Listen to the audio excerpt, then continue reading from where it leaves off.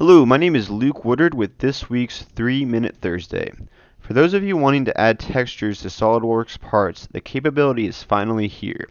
With SolidWorks 2019, we can use the 3D Textures tool to add textures to faces, bodies, or whole parts and even 3D print them.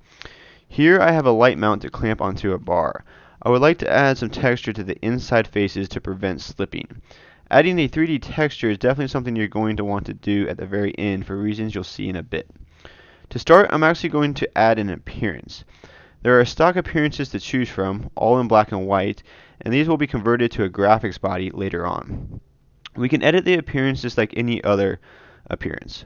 Of particular use is editing the size/dimension in the advanced options under the Mapping tab.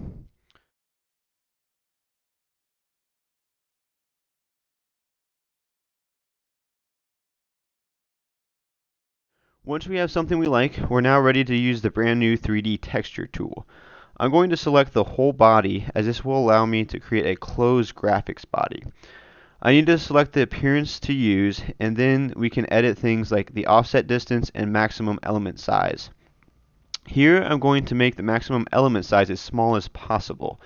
This will take extra time to process, but give me a good end result. This then gives me a graphics body. As of SolidWorks 2018, we've been able to use graphics bodies and surface bodies for 3D printing, given that they are watertight. Having applied the 3D texture to the whole body, the resulting graphics body is indeed closed. Next, I'll add the same texture to the other side to create a second graphics body.